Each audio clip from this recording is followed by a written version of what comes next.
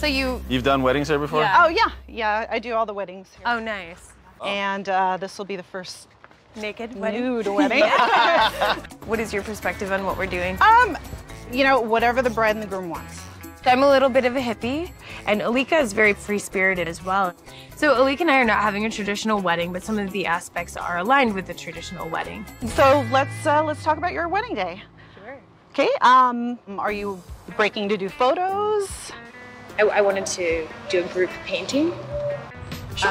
Yeah, sure. and then- We'll take care of that. Sure, Yeah. Sure. Is there like a DJ or?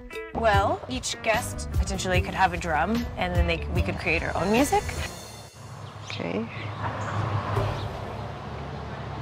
We also need matches. Yeah, so yeah, I'll give a little, like, core items. We need some, like, Palo Santo, sage.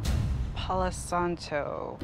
I think some of our guests will be a little bit surprised by what it is that we are going to be engaging with them. We're gonna have smoke and fire Right. and make a lot of noise, and people are gonna be naked. Do you have bridesmaids or a best man or maid of honor or any family members that are going to be part of the processional? I had asked a lot of family members. I had asked a lot of friends, but the nudity The nudity gets kind to of them. Okay. scared. I would have loved for my grandmother to be here. Well, it sounds like a really interesting wedding ceremony, reception. Sounds pretty normal in an unnormal way.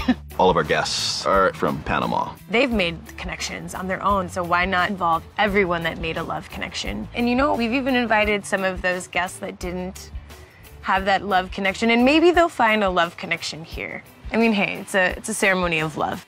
Anything